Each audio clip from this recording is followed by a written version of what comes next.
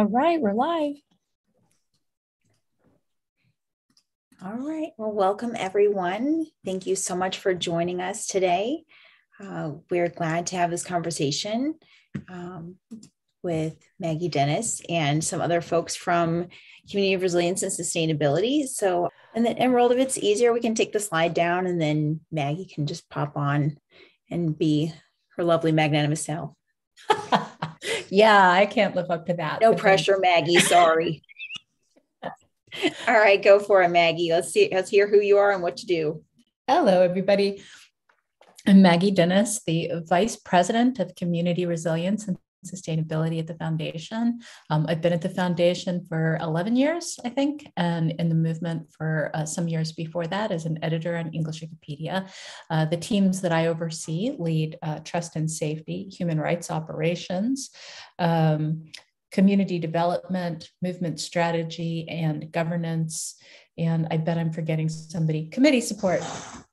So anyway, a lot of stuff here. Plus I have connections with people all across the foundation. So I do have a little bit of insight. This is an opportunity for people to talk to me about things that interest them. I'm very nervous. I'm always nervous. My mother keeps telling me that I shouldn't tell you that, but as soon as I do, I feel better. So sorry, Mom, I hate to let you down. Anyway, I appreciate those of you who are dialing in and also those who have come into the Zoom call with us. We have some pre-submitted questions, which Jackie will be presenting, and we will be getting to the live questions as well. What we don't get to now, we will attempt well, we won't attempt to, we will follow up in writing. We always have, we're not going to stop now. Also, when I get nervous, I'm inclined to speak quickly. Those of you who are able to follow along in my language, because I don't know yours, I appreciate it. I apologize in advance. If I get too fast, just tell me and I will slow down. Okay, Jackie, over to you. All right. Well, thanks, Maggie. And just as Maggie had said, please speak up, yell at us, something if we are speaking too quickly, because some of us are native English speakers. So please just let us know and we will be mindful and slow down. And please pardon my interruption if you are speaking and I ask you to slow down a little bit. I do not intend to be rude or throw off your thought. I just want to make sure that we are all connecting together. So hi, everyone. I am Jackie Kerner. I am the communications specialist for Community Resilience and Sustainability. That's a tongue twister for me. So with me in the room, like I said, we have several staff members who are also available to answer the questions, and also magnanimous Maggie. So we're going to hear a lot from these folks who are leading these projects and involved. And we also have a member of the Movement Charter Drafting Committee in the room to offer some insights on any questions around that work. So if you are in the Zoom room, we'd love your participation. Please feel free to raise your hand to ask a question, or do this little thing that I put in the chat, circle with a slash to show your hand is raised, and I will put you in the queue. And that might take a minute because we also are taking questions from YouTube and from Telegram as well. A Zoom room is the name of my dog's playground. Well, there you go, Zoom room. So this might be that fun. We're not sure. Please ask questions wherever you are. Could be here in the Zoom room, could be on Telegram, could be on YouTube, and also on the Movement Strategy Forum as well. We have some eyes on that thread where I posted Maggie's conversation hour. So please ask those questions. And if you have questions that come up afterwards, again, just reach out and we'll either ask those after and find out what Maggie thinks or other folks think and get those answers back to you. Notes will be published in about a week. So just some fun things that we're going to go over. Again, speak slowly. And I would like to acknowledge that this is a safe space for everyone. The Universal Code of Conduct does cover this area. So let's discuss some hard topics, but let's be respectful and mindful of each other as we discuss them. So let's get started with the fun. Maggie, I'll go ahead and start with some of the questions that were submitted ahead of time.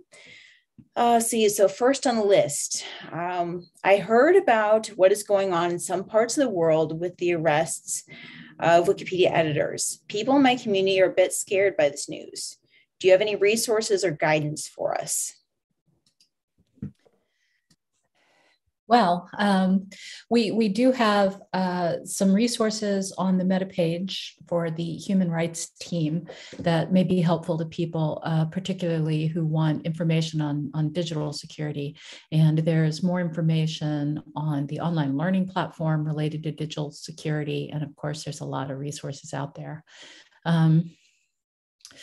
It would be helpful if somebody could paste the question in the chat too, because when I'm nervous, I sometimes forget what was asked. So I guidance for you. Yes, resources are guidance for you. It's really important, I think, for all of us to be aware of the context in which we're working. We work in many different contexts around the world, and we're each subject to different risks. Sometimes those risks may not be obvious. Shortly after I first started editing Wikipedia as a volunteer, I found myself targeted by a neo-Nazi group of English Wikipedia users who were trying to do things that I was trying to stop them to do from my position on vandalism patrol.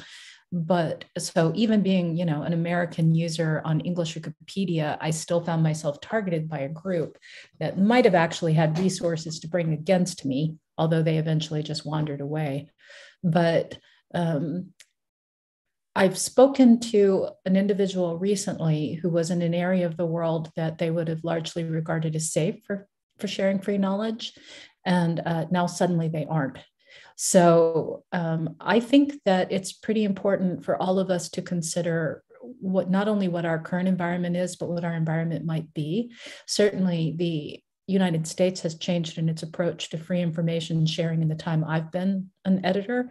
And I think we really need to be careful when we're engaging in high sensitivity, delicacy topics, not to assume that because it's safe now, it will always be so.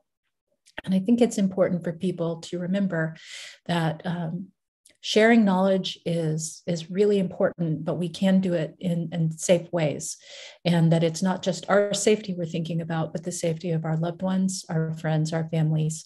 When we are engaging in provocative online behavior, even if and when I say provocative, I don't mean to imply we're doing anything wrong. Sharing information that other people want to censor is not doing anything wrong, but it can attract really unwelcome attention. I hope that,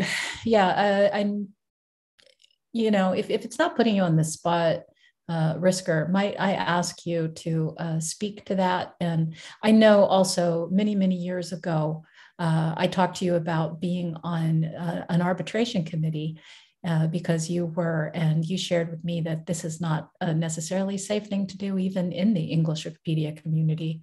So if you don't mind speaking to the essay, I think that's helpful. Happy to do so. A long time ago, for reasons that escape me now because it's occurred so often on so many of our projects, a colleague and I wrote this essay about Wikipedia being in the real world and having to be aware that your actions are political. They are very public. They are very clearly available to the world to see what you are up to. And if you have reasons to believe that your actions or your edits or the things that you post on a talk page may cause you problems in your real life, you need to really think about this. This is something that really does happen. Back in the million years ago, when Maggie and I were talking about arbitration committees, at the time it was extremely popular for individuals and groups to go out and actively seek out personal information about arbitrators, very prolific administrators, very prolific editors, and use it for harassment. It's common. It has been commonplace for many years. It's not as bad now. And I think part of it is the willingness of the Wikimedia Foundation and other parts of our global community to step up and say, no, this is not okay. It's not acceptable. And if you're going to behave in this way, you don't need to be here. And there have been many examples recently much more recently, of people being removed from all projects, being globally banned for that. But that doesn't have any effect on whether or not a government is going to look at your edits, whether or not they're going to, your employer is going to look at your edits. Your family could look at your edits, especially if they know that you edit Wikipedia. So keep these things in, it is important for people to keep these things in mind, is that every time you're publishing, it can be considered a political statement. Even if you are just correcting a typographical error, somebody is going to go back and say, see, he edited that particularly sensitive topic. There's an edit, even if it was just a typo. Right now, the Arbitration Committee on English Wikipedia is looking at a case where some of the evidence that people are promoting a certain agenda is based on diffs where the diffs are absolutely benign, but it's the fact that they have edited the article that is being called out. And that's a big problem for everybody. We all have to be conscious of the fact that it's not just areas of the world that have well-known political sensitivities and well-known censorious governments. It can be academia. It can be happening on English Wikipedia. It can be happening on every single major language Wikipedia, even though most of those are Western languages with a fair amount of protection for the individuals in sharing knowledge. So we need to think about that. I'm complete.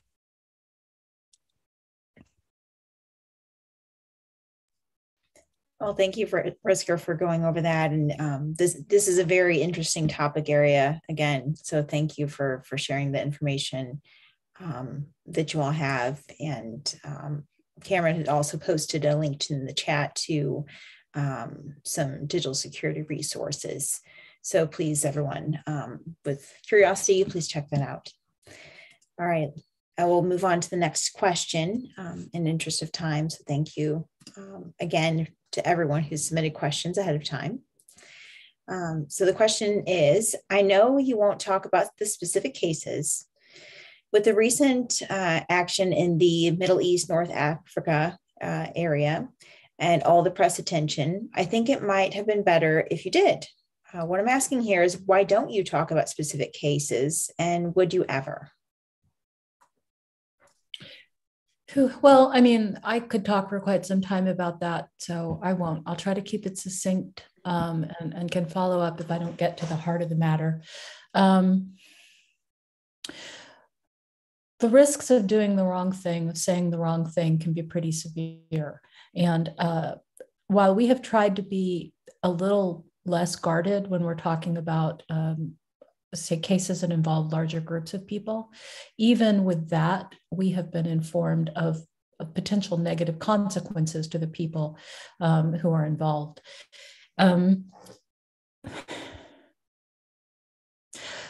very aware that there's a tension between our movement's dedication to transparency, which those of you who know me know that I tend to talk way more than I should and sometimes say more than I should.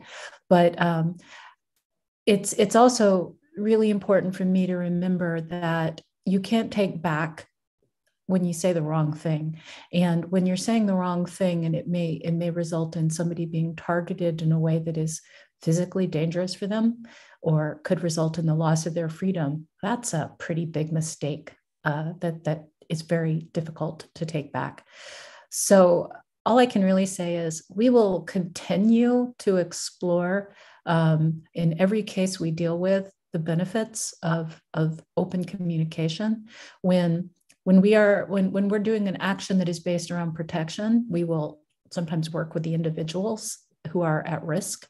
to make sure that we are working within their comfort levels. Sometimes we work with people who are representing them, like attorneys, family members, if we are not able to reach them directly.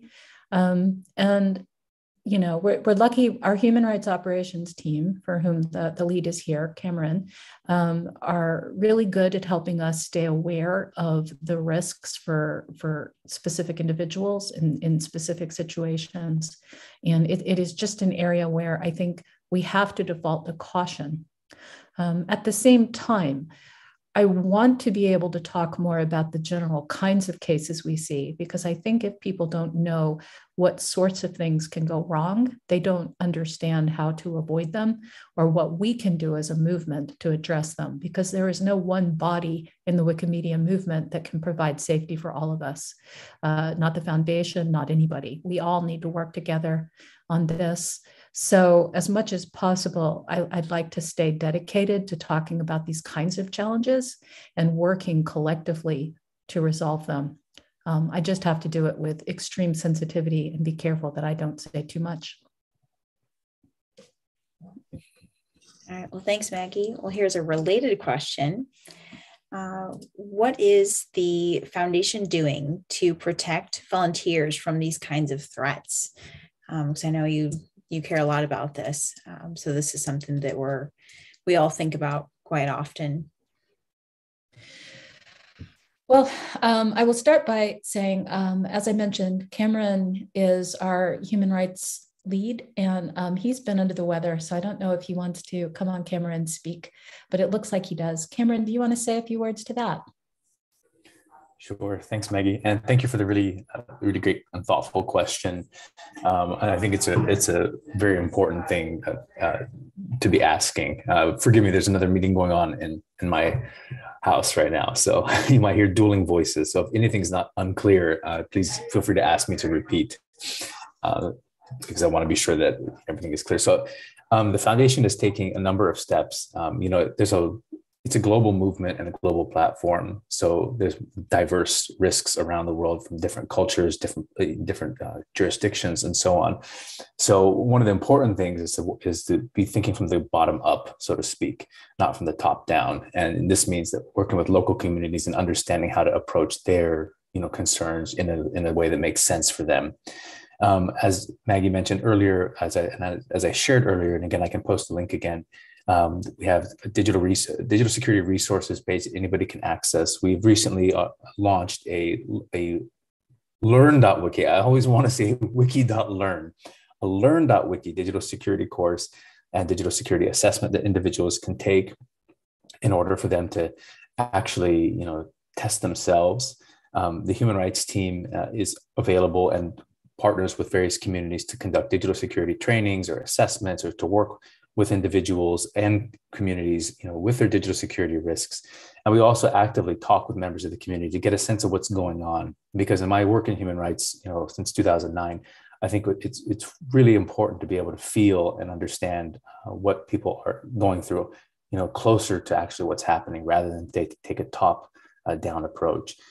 So we're engaged in that, what I like to call active listening around that, and active responding around that, and being able to tailor our responses and our concerns to these different communities' needs.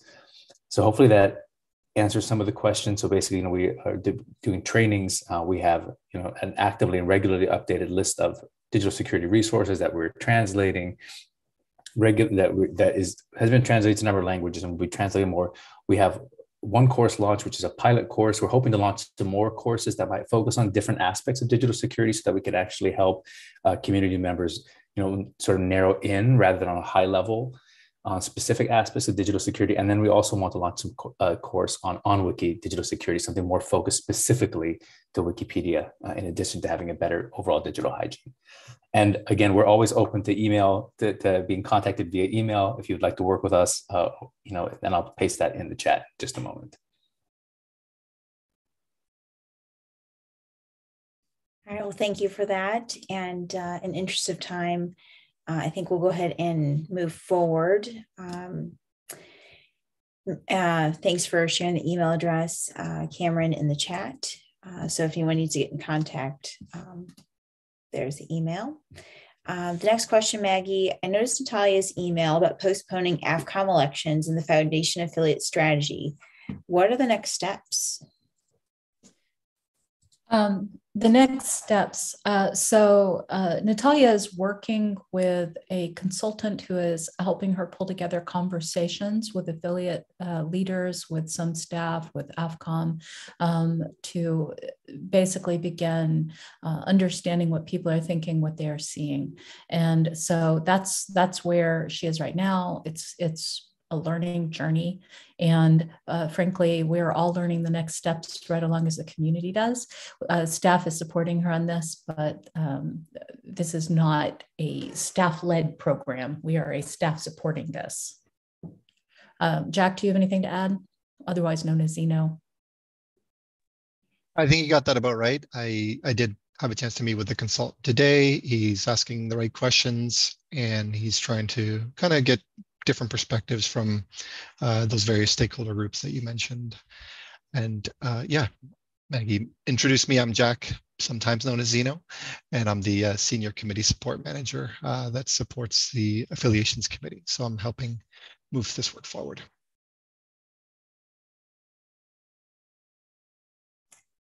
All right, well, thanks for that. And I am guessing we will look forward to hearing more in the future.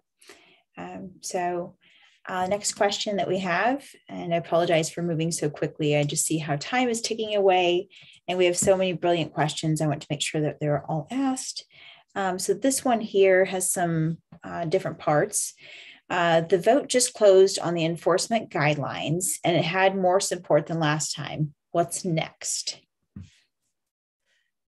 Well, the board is convening in March for their regular meeting, and they will be looking at it, and I assume that they will then be directing us to move forward or not, and we will move forward or not.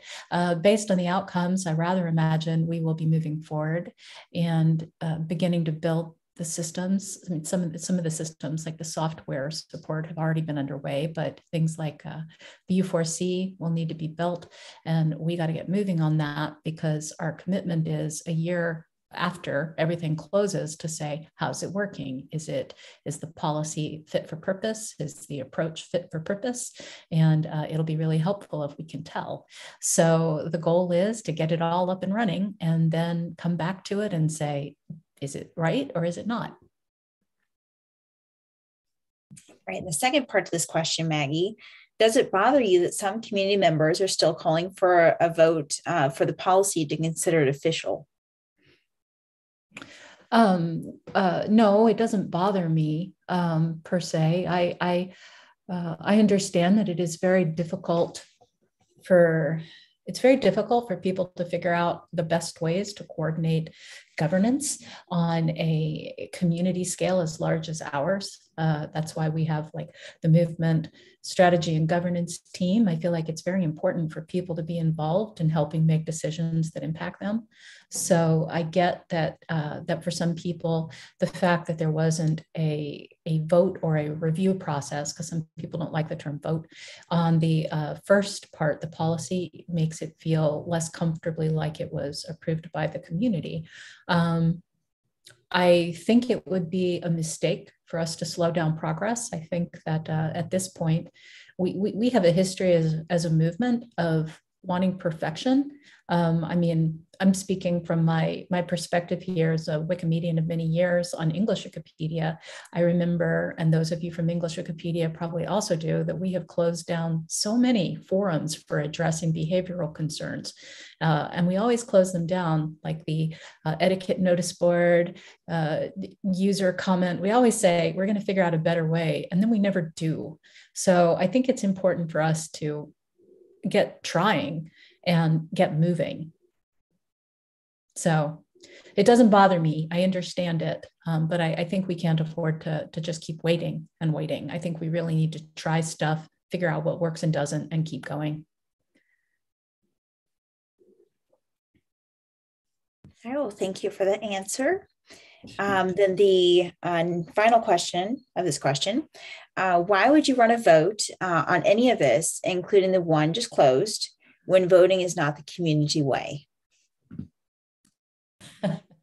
Um, well, what we just ran, I mean, I know it's weird, and years ago, as a staff member, I facilitated a conversation about the logo for one of our projects, and I was combining people from different language communities, and the reaction I got was, we must have a vote, and we can't have a vote based on what language community they were from. So not every community feels the same about voting, and this is a surprise for those who come from communities who feel strongly about it. But it's a poll. It is a poll to understand how many people thought it was fit for purpose, and more importantly, to gather data about why or why not, so that we could see what problems there were. I mean, there's always unintended consequences when you create new policies. And any one of you who've ever worked on a policy on Wikipedia has undoubtedly seen this in action. And we hoped to be able to surface some of those consequences before we got to the trial and error by asking people their opinions. And I think based on the results of the survey, I think that worked. Because the support was much stronger after the second round of conversations addressed the problems that were raised the first time. Stella, as Trust and Safety Policy Manager, do you have anything you want to add, or?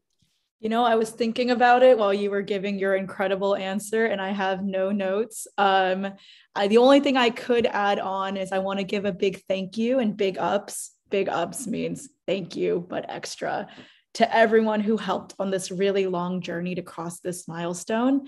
I've been at the foundation for about 2 years, and all 2 years of that, we're stuck working on the UCOC, which I refer to internally as my favorite thing. Definitely want to give a big thank you to our volunteer-led drafting committee, the folks who weighed in on the talk pages, and the voters. One of the things that the team prioritizes, and I prioritize, is reading and going through all of the feedback. So want to say thank you to everyone who's weighed in so far or will weigh in the future, but nothing to add from Maggie's very, very well summarized points.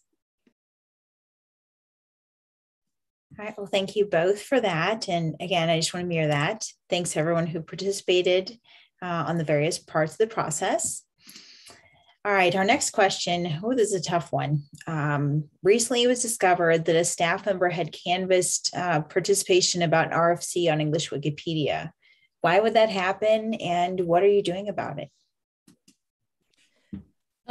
Okay, so for those of you who don't know, yes, this was recently discovered. It was brought to the Foundation's attention by the English Wikipedia's Arbitration Committee, which we greatly appreciated. And the product and technology team have been addressing it. Selena, who is the chief of product and technology, has spoken about it on English Wikipedia. So for those of you who don't know, there's a conversation on English Wikipedia right now about whether or not the recent Vector 2022 release should be default. And one of the staff members working on this felt like it would be useful to get input from people who have design experience, and attempted to do so in a way that would not violate canvassing approaches. However, it was a mistake. You know, I don't feel comfortable speaking about personnel issues. It was a mistake. And part of that, I think, arises from the fact that there's a lot of nuance in working with international communities and different policies and approaches. And it can be hard to not only onboard people fully, but to keep them up to date on their training, to remind them. I don't know about you, but when I was onboarded to my job, there was plenty of things they told me that I forgot 10 minutes later, because they told me so many things all in one go. And training has to be ongoing. So I think I can say that it is, there's a lot of need to make sure that we keep people aware, not only of what the policies and guidelines are, but why they exist, what their purpose is, and that we make sure that we take accountability when things don't go well. I hope that answers the question. Yes, thank you for that answer. Let's see, the next question here. Let's see. Sorry, I lost my place in the document. We had so many wonderful questions submitted. So thank you, everyone, for doing this wonderful work to create some great conversation. let's see. It's challenging for user groups to get registered as nonprofits with tax-exempt benefits in my country, which is a prerequisite for formal affiliation. What can we do to function as formal movement bodies? Okay, I'll paste this one in the chat as well. Oh, hold on. There we go. Well, that one falls outside of my current work areas. I'm going to say there's probably somebody in the room on staff who can answer that better than I can. Do I have any volunteers? I think I can probably handle that one, Maggie. I don't see a lawyer in the room. Maybe there's a lawyer in the room, but I'm not a lawyer. I like to prefix with that. So just a quick reintroduction. I'm Jack with the committee's support team. So our team works with movement committees, including the affiliations committee. And this question, there's kind of two parts to it. So it's about user groups who need to register as a nonprofit in order to become a chapter or a thematic organization. And then there is sometimes an expectation to have a tax exemption. So the questioner didn't specify their country. So I'm just going to answer the tax exempt status first. And basically there's a misunderstanding here. Tax exempt status is only required for US based organizations. The second part of the question is that it's difficult registering. So that could be whether the questioner is from the US or maybe just having difficulty registering a nonprofit in general. And that question, I can confirm that the Affiliations Committee charter does include, let me just see, connecting affiliates with each other for peer-to-peer knowledge sharing and directing affiliates to participate in the Wikimedia movement's various capacity building programs. So I'd say this is like a knowledge sharing opportunity here. So if someone is having trouble registering a nonprofit or registering a nonprofit with tax exempt status, then they should reach out to the affiliations committee or my team to help coordinate with the affiliations committee. And I know that there is a number of capacity building programs that are in place right now, thinking about Let's Connect, which is a place where grantees can go to share knowledge. So Let's Connect might be a really good venue to kind of help people. Hey, this is how you register a nonprofit. This is how you get tax exempt status. This is my contact at the IRS. Don't tell them I sent you, something like that. Anyways, reach out for help if you really want to kind of move to that next level. However, it's only the tax exempt is only a requirement in the US, and the nonprofit is generally pretty straightforward that you can get help with that. Thanks for the time to talk about this.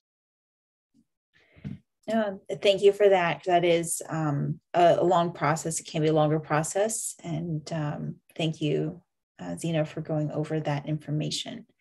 So, all right. So the next question I'm going to ask is about a recent article. There was a recent article about Holocaust denialism on Wikipedia. What is the purpose of your disinformation team?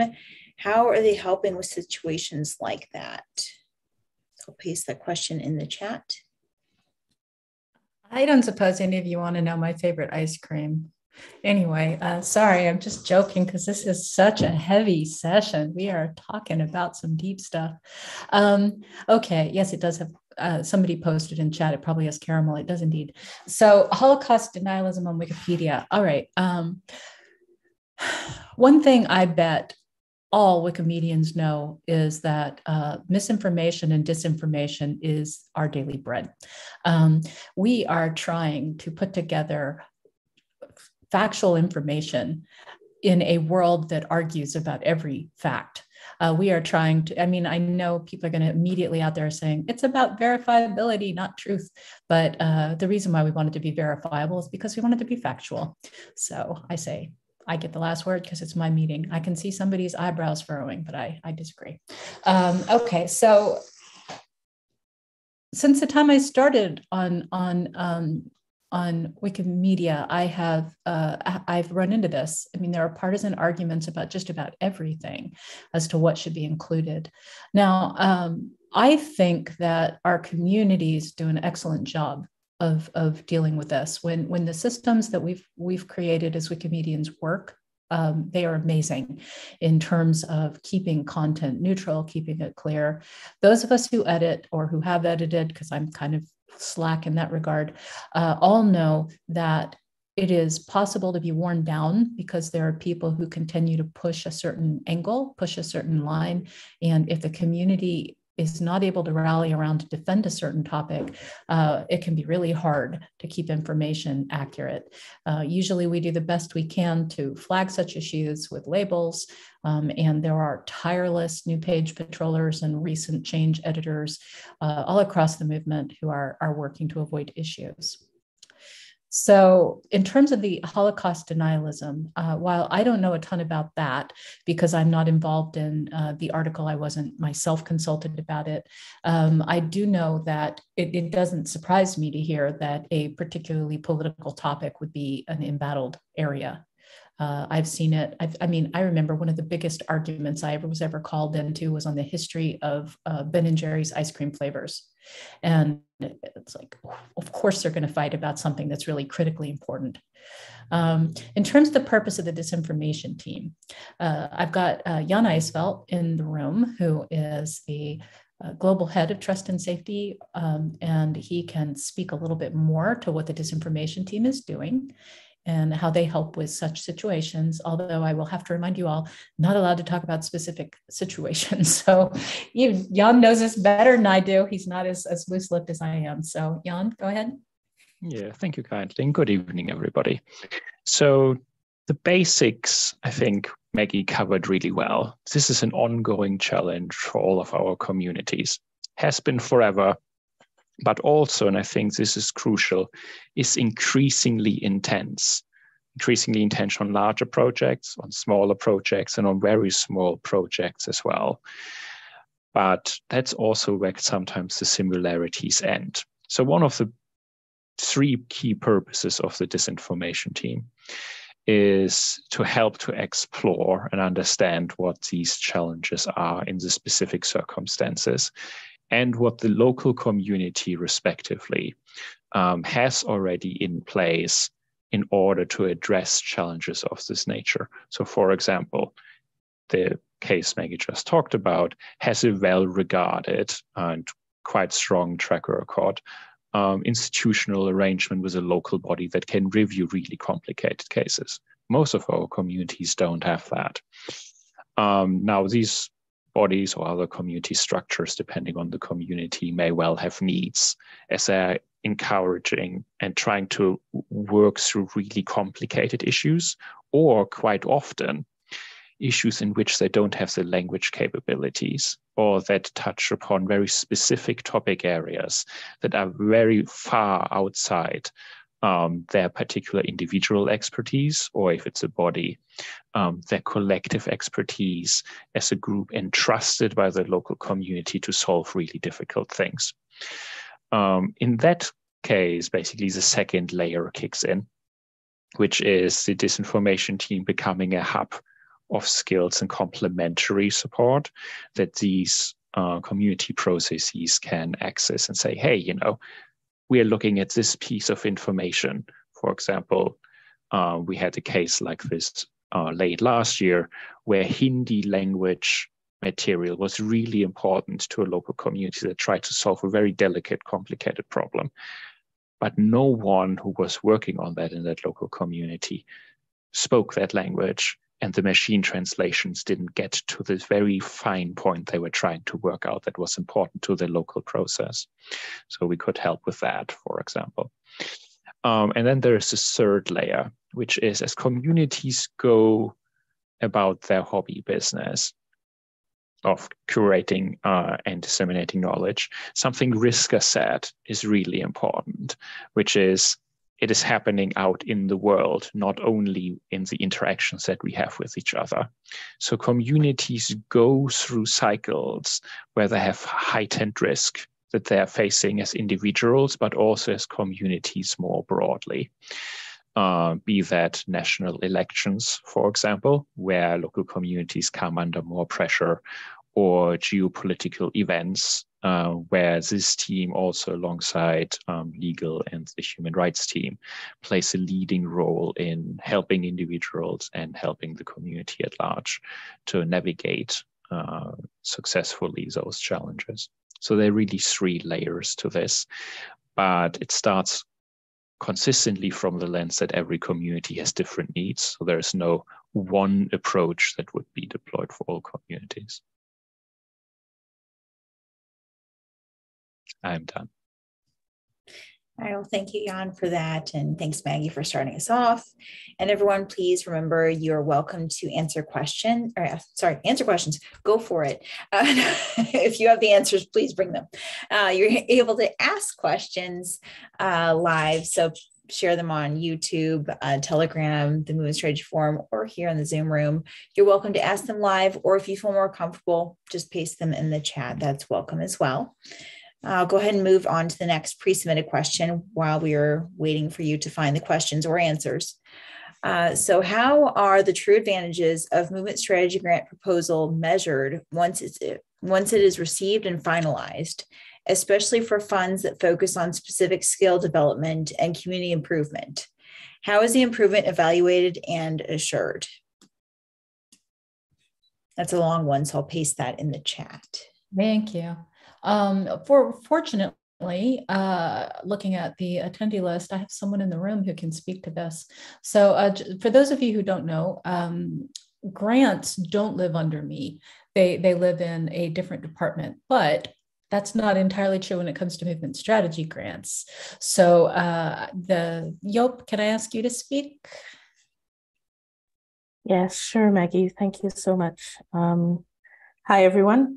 Right, so looking at the question, I kind of read that bit as a two-part question.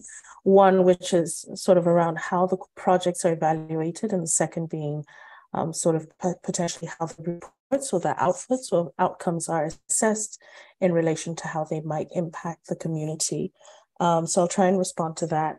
First of all, in evaluations, every movement strategy grant application is evaluated based on how it will impact the specific initiative that it targets, as well as the impact that it might have on the communities where it will be implemented. And this is the same, of course, for skills development applications. And so that's sort of how the proposals are sort of evaluated. And then also as part of that process, I guess it would be worth mentioning that proposals are usually also posted on Meta and the Movement Strategy Forum. And so community inputs and feedback is often also taken into account when evaluating a proposal that has been sent through. And sometimes where that public feedback is provided and it raises flags or questions, so we sort of, the process goes deeper into understanding those. In the past year and a half of movement strategy grants, there's been sort of a couple of refresh rounds on the approach. And in the last year, that was the first sort of intentional support and focus, where focus was then put very heavily on skills development. Thanks to the community development team, of course, for helping shape that thinking. And many projects that were funded since are now submitting reports. So this is sort of trying to answer the second part of the question. Currently, the movement strategy team is working on a learnings evaluation from these reports that are now pouring in to help us answer the questions about how these skills development projects have actually impacted the communities in relation to what they had proposed to do and the measurable impact and metrics that project teams had proposed in those proposals. Sometimes it happens better in sort of a bit of retrospect and refresh to help us sort of strengthen the approach moving forward. Full stop. Thank you, Maggie. All right. Well, thank you, Joop. for that answer. The next question relates that was pre-submitted, so I'm going to continue with that one, and then I'm going to ask Barkeep's question that was posted in the chat. So thanks, Barkeep, for that. I think we need a little bit of light today because we're asking some really heavy, intelligent, complicated questions, which all are very, very critical to answer. But let's answer that one last, or to bring it home on a good note. So Maggie, this next question I have, and Joop, maybe this is something you'll join in on as well. Why don't volunteers from the community participate in the movement strategy grant making process?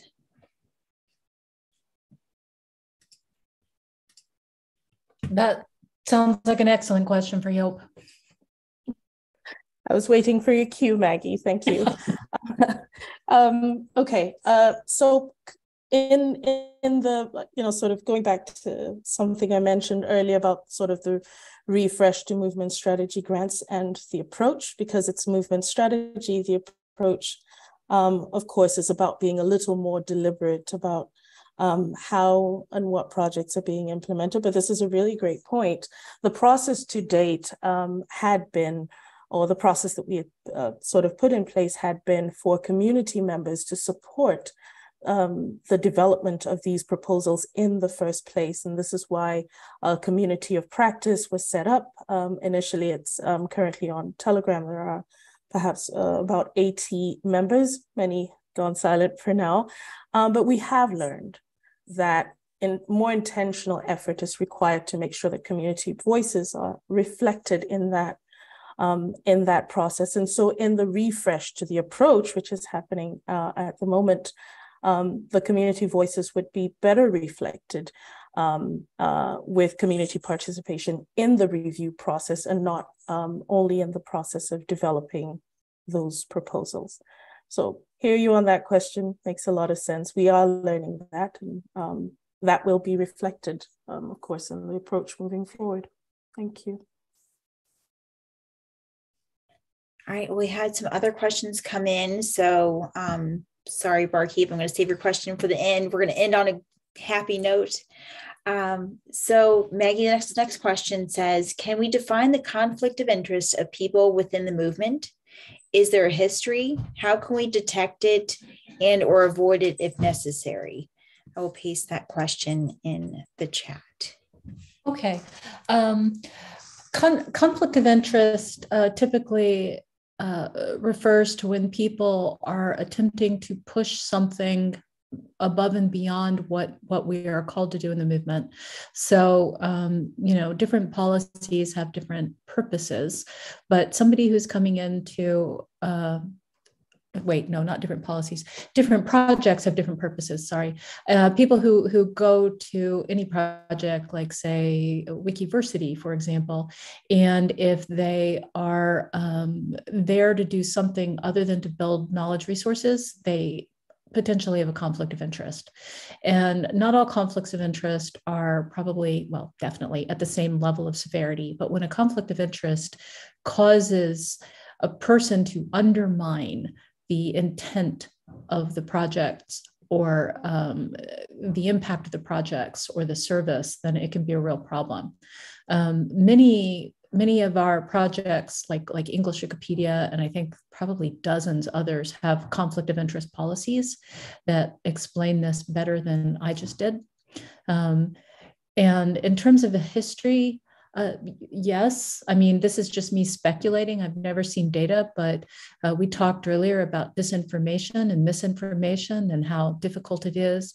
I myself have, I mentioned that I had some problems with a neo-Nazi group in the US. They had a conflict of interest. They were very interested in promoting their agenda. And as an editor, I did the best that I could to make sure that the articles they were working on stayed well-sourced and neutral and met the policy of the project. Most of the projects have, like I said, they have some sort of protocols for dealing with conflict of interest, and you should follow those when you are dealing with potential conflict of interest editing. And in terms of avoiding it, I think it's important to remember whatever the core policies are on the project you're working on, and an approach the work accordingly. If somebody seems to be like using the project inappropriately, or if they're not working in consensus, it's important to pay attention to those things, because they can quickly subvert our intentionality. Anyway, I don't think that was super articulate, but I hope I made my point. No, thank you for sharing that, especially about something so complicated and nuanced. Absolutely. Maggie, this next question is dealing with the MCDC, and maybe Risker, you'll join in on this one. What are the next steps for the movement charter discussions? When will they start working on key topics around the roles and responsibilities in the Global Council? Risker? I had a feeling that was coming to me. Yep. To be perfectly honest, we've sent out 3 chapters of the charter as early drafts for community review. So what we're doing is taking in that community response and integrating it into what those early chapters are going to be.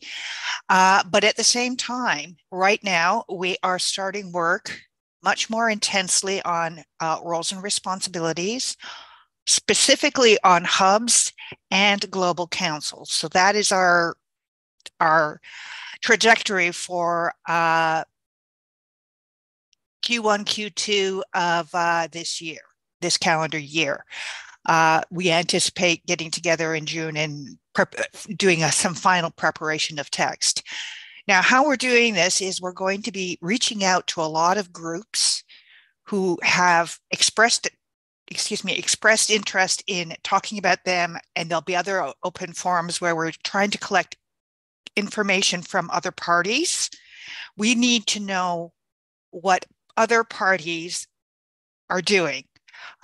We have quite a few projects, pilots going on for hubs, for example, and we want to hear from some of those pilot groups, and we want to know what's working, what isn't working, how did they focus themselves, whether or not we want to focus on some of those things. I'm working on the hubs group. Other committee members are working on Global Council. We're also working on ratification. One thing that I will emphasize is that even when we get those things out there, those chapters out there for community review and response and improvement, we're not going to be done yet. It's going to take quite a while still. So if people have questions about hubs or whether or not they're going to continue on or what, that's a question that would probably best be answered by Joop, because it's outside of our scope now.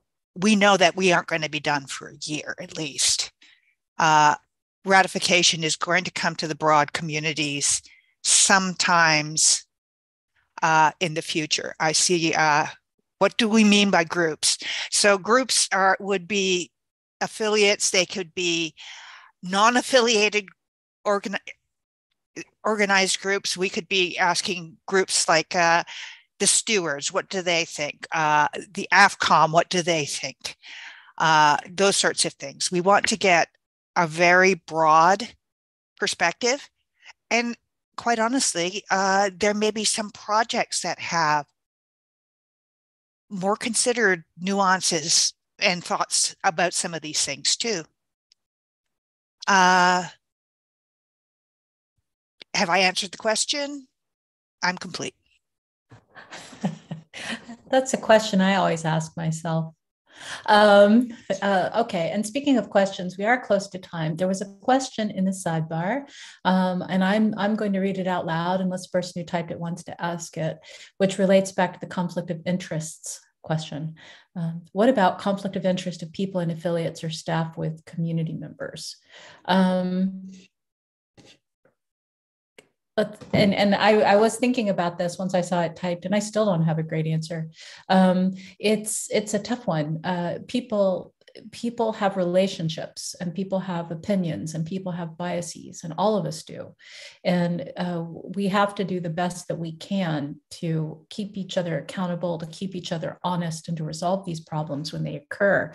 In terms of what to do about it, we really don't yet have robust structures for working out conflicts between groups and communities. I mean, it's mostly right now left to, if it's say if the problem's with an affiliate, it's left with the affiliate, or with the foundation, it's left with the foundation. And we don't have much way of working across groups to deal with these problems. I have a feeling that in the long term, hubs are going to help with this. In the immediate term, that's not like super helpful. And while, I mean, there's limits to what we may be able to do. I think it's probably worth reaching out if there are specific issues of concern to ca@wikimedia.org, so the trust and safety team can see if there's something that falls into their provenance, or if not, if they can advise. I wish I had something more helpful than that to offer. I like it a lot better when I can say, I have a magic solution, but I don't. We'll keep working on it though. Jan, you have something? Specifically for affiliates, while of course, as Maggie has rightly said, the Wikimedia Foundation can solve your problem mechanism in general.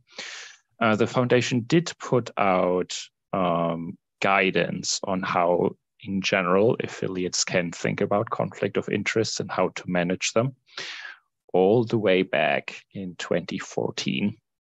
It's called the Conflict of Interest Guide for Wikimedia Movement Organizations, and is available on Meta. People who have been around quite that long may remember the conversations community members had with both this team as well as Jeff, the general counsel at the time, about haggling about the specific practical examples. So if one encounters a situation like that, and quite often in the small group that is encountering it, it's really hard to find common ground because, it's personal. People try to do the right thing, but there's the other issue, and one's not necessarily quite sure how the other think about it. Just having something written down that has been looked at for a very long time is sometimes helpful. And there are all sorts of weird treasures on Meta, and this is one of them that's sometimes helpful in this particular context. Thank you, Jan. And I know we are at time, so I'm going to very, very quickly answer Barkeep's question before I pass it over to Jackie to say goodbye. Barkeep asked what I am most proud of in the space since the last time we had one of these office hours. I have a terrible memory for when things happened, so hopefully I won't mention anything that happened before the office hour. We've already talked about the UCOC. It was a moment of sheer elation when I found out that it had so much more support this time, because that made me feel like all the effort that went into refining it was worthwhile. I want also to note, Simone is in the room. I don't have time to ask her to speak, but she is the head of our community development team, and the learning platform is now open. Anyone can take courses available on it. I have long had a dream, even though I know this is a little charged this term, of having a kind of Coursera of the Wikiverse, where people can go and learn what they need instead of us having to recreate it. I mean, I once wrote the policy on English Wikipedia, or the guideline for how to delete images, because I had to know how, and there wasn't one. Wouldn't it be great if there was one? So I'm really excited about that. And I was extremely excited about the meeting we had in November with the Elections Committee and the Board Governance Committee to talk about how we can do elections better in the future. We had a lot of rough spots with the last one, including figuring out who was responsible for what, how much time people were supposed to put in. And I'm really hopeful that the next go around, it will be just a better, smoother process for everybody. And before I pass it to Jackie to say goodbye, thank you for everybody who came, and especially for those of you who joined me on Zoom, because seeing your friendly faces really does make this less scary for me. If there are questions we didn't get to, we'll do them in writing. But Jackie, if you could do the outro. So thank you everyone for joining live, and thank you everyone for watching the recording after, if that's what you are doing. These questions that were answered live, will have the notes published. I'll try to do that in about a week. We'll see how things go, but hopefully about a week. I'll have those posted, and any questions, like Maggie said, that were not able to be answered during the call, we will pass those on to the proper folks to provide an answer and hopefully get that back to you soon. And look forward to seeing you all at the next one. Okay, thanks everyone. Bye. Hi, see y'all soon. Bye. Bye. Maybe we should try to do like a wiki